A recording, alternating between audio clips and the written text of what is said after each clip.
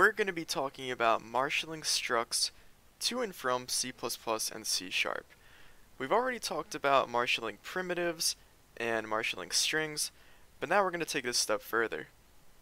If you haven't watched the previous tutorials, I suggest you watch them so you understand how to set up the project and understand some basic marshaling.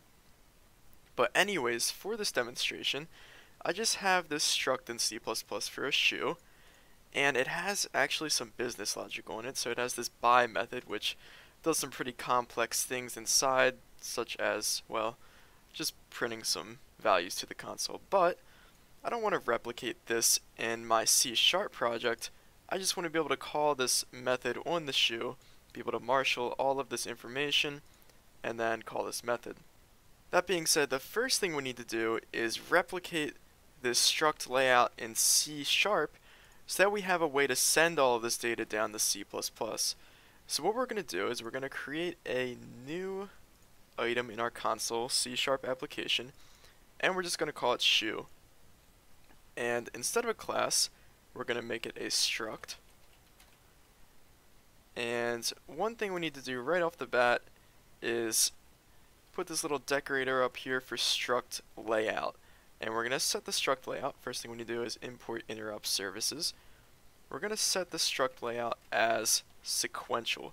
And what this means is that when we define fields in this struct, the order of the fields needs to match this order that we have defined in our C++ application. So actually what I'm going to do is I'm just going to copy these, and I'm going to paste them like that so that we guarantee to get the order right.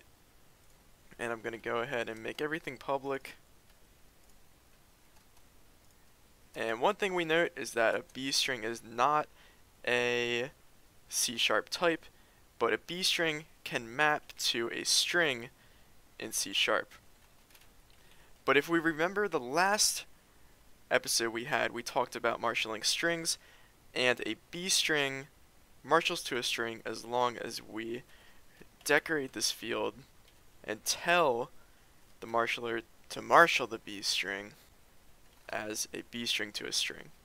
So we need to have this decorator up here so that it knows what to do when we pass that to and from C++ and C#. So now we have our struct laid out. Now we're ready to do some Invoke magic. So let's go back to our shoe.cpp and let's create some methods that we can Invoke into and pass our C# struct into so that we can call all of these methods as well. So of course we need to label these as extern C so that the function name does not get mangled when we compile. And then we need to declare the specifier as a DLL export so that we can Invoke into it from C#. And then we just need to define the methods. So the first thing we're going to do is, well, this is just going to be a void, and we're just going to call it by shoe. And what it's going to do is it's going to take in a shoe that we want to buy. So we take in the shoe, and then all we're going to do is call shoe.buy. And that should call this method, print out everything that we need. So now let's go ahead and define this method in our program.cs so that we can call it. So this is going to be, I'm actually just going to copy all of this. So we don't have a return type, but we are calling this DLL, and it's going to be a void method, and it's going to be called by shoe. And all it's going to do is take in that shoe struct that we created right here. And one thing to note is that this method signature completely matches this method signature. And now we are ready to try this out. So let's go ahead and create a new shoe. And let's go ahead and do that. And I think we can just set everything in like a property initializer. So we'll say the ID equals 1, the brand equals Nike,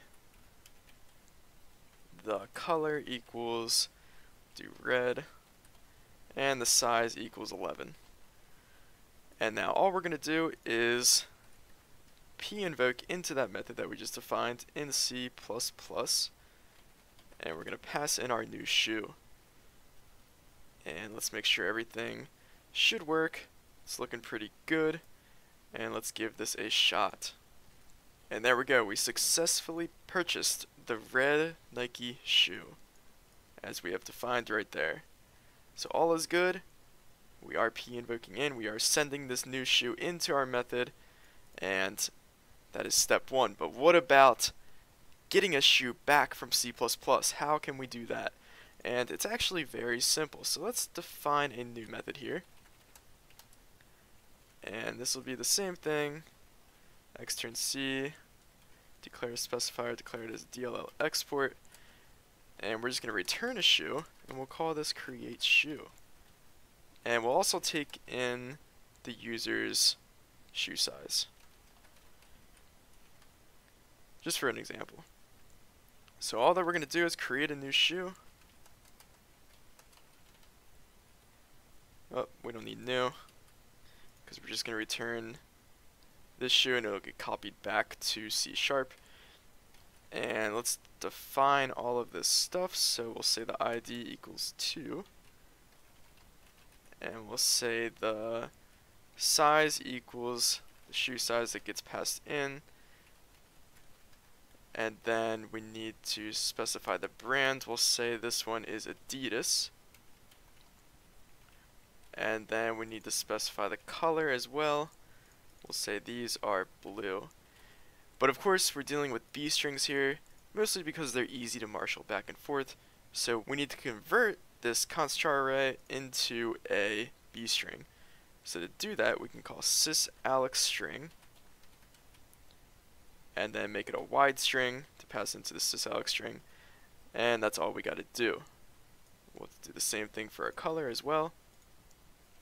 And there we go. And now we are ready to just return the new shoe. So now let's go back to our program.cs, and first thing we need to do is import that create shoe method. I think I called it create shoe. Yep. So create shoe, it's going to return a shoe, and it's going to take in a shoe size. So now instead of just newing up a shoe right here, we're just going to call create shoe and pass in a shoe size. And let's put a breakpoint right here so we can see the shoe that we create. So we create the shoe in C++, we get all of these properties back, all of these field values, and then we buy the shoe, and all is good. Successfully purchased the blue Adidas shoe. So that is marshaling structs. We even made it a little bit complex by doing some strings and things, and we showed how you can marshal those back and forth. So all you have to do is, if you have a C++ struct, you just have to replicate the data within that struct in C#, and then you can simply pass it into methods that you export, and even return it from methods that you export. Anyways, that's going to wrap it up for this episode. I hope you guys learned something about p-invoke, and can implement this in your own applications if you need to. If you have any questions, criticisms, or comments, be sure to leave them below in the comment section. But other than that, if you enjoyed the video, be sure to leave a like or subscribe for more. Thank you.